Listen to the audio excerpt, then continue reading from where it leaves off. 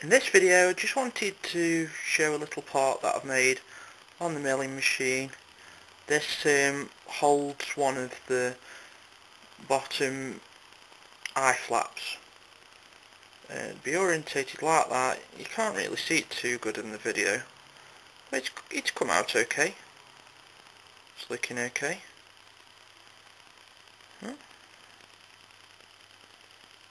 Okay. A slight recessed area at this end.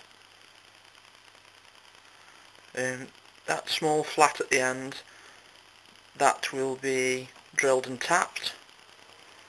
Where this rounded area is on the side, that will be drilled out so that the servo's shaft can go through there.